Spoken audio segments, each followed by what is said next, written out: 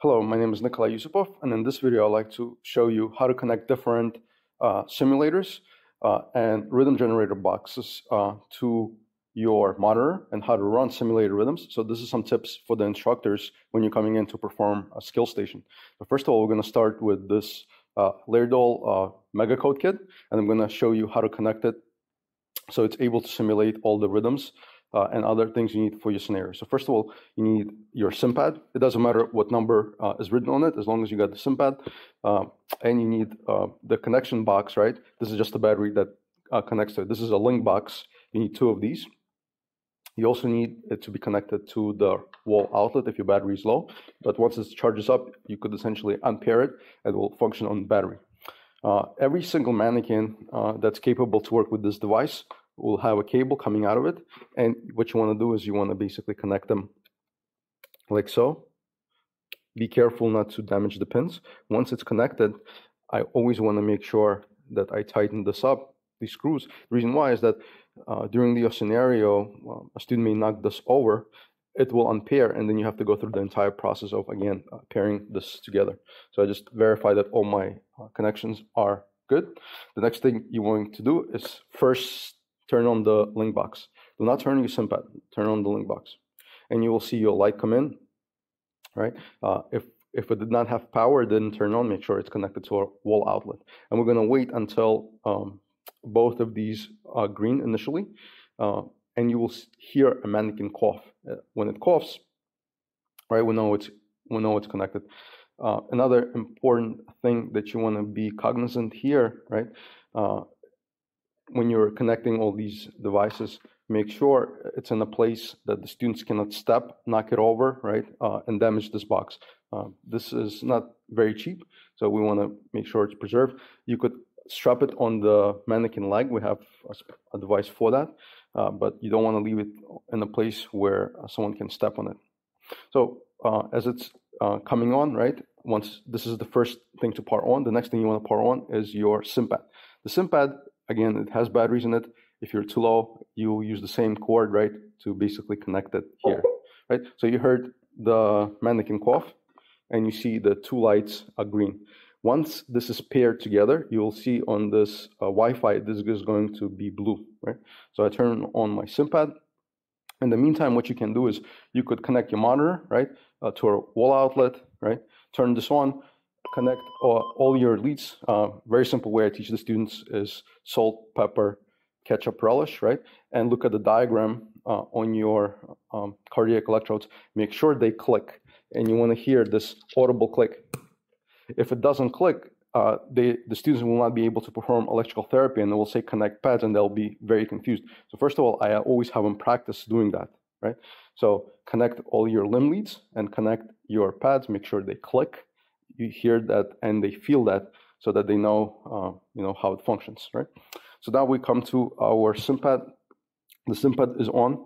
I go back and I want to make sure it's paired, right? Sometimes it doesn't auto pair, so I go on the simulator and I see it automatically paired with MegaCode Kid. If it hasn't, it would be on the bottom. All you do is basically select that it is MegaCode Kid, right? Once it connects to it, you'll see this blue, right, light, right? So here green. Before it was double green, now we have green and blue. Now we know we're paired. Go back. And what I like to do is I like to go to the manual mode. So let me explain to you some of the advantages and disadvantages of this. So the advantages of this is that you could manually set your heart rate. So you're not in a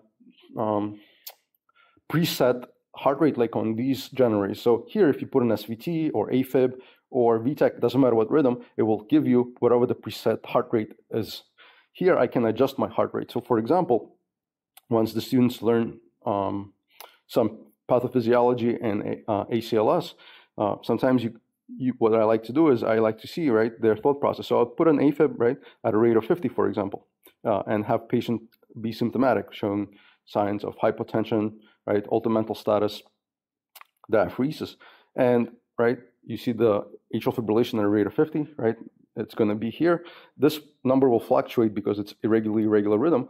And now you can observe what the students will do if they're so fixated that every AFib, they know if the patient's symptomatic, they have to cardiovert. There's a good teaching tool, right, to basically explain to them, right? This is a bradydysrhythmia. This is not a tachydysrhythmia. So very cool thing about this is that you could adjust the rate. Same thing for ventricular tachycardia. So here, if we have normal ventricular tachycardia, right, and they're practicing, let's say, a megacode, you could go ahead and decrease the rate to 120. At this rate, yes, it's ventricular tachycardia, but the etiology will not be probably something from cardiac origin. This could be electrolyte abnormality, like hyperkalemia, right? And you can explain to the students about the distinction, right, and see their thought process and the actions they're going to perform. So the benefit of utilizing this mannequin and this device is that you could adjust the rate manually to whatever rate you want to a different scenarios. In addition to, if you're running a scenario that you have, let's say, a respiratory emergency, here you can put on lung sounds, right? So here you could have crackles, bronchi, pneumonia, wheezing, right? So you could turn them on.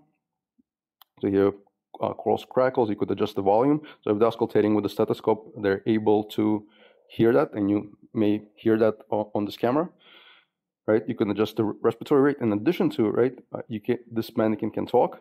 Yeah. No. You could scream, could cough, could moan, can have shortness of breath, can have vomiting, right? So you have different sounds on this mannequin, and this is excellent when you're running your scenarios and you want to perform some high fidelity simulation. So you could adjust your lung sounds to wheezing, bronchi, anything you like to simulate the appropriate case. And then when you're doing your cardiac scenarios, you could adjust your rates, right? You could scroll up and down and you see all the rhythms, and you could dial in the specific rate.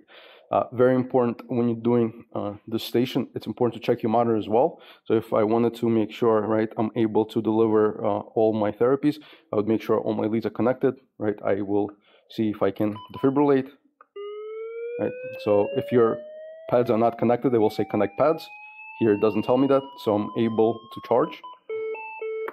I also want to check if I'm able to cardiovert, right? So synchronize cardiovert, energy select, can charge, see it's flagging, right? And the last thing you want to check here is if it's able to pace, right? So let's put a heart rate of 45, 30-degree heart block, right? And then we'll see, right? It changed. So what we're going to do is we're going to select our pacer, right? Let's say pacing at a rate of 70. And then we're going to increase our milliamps, right? I'm going to go really fast up so that I can see that it's in fact doing what I want it to do.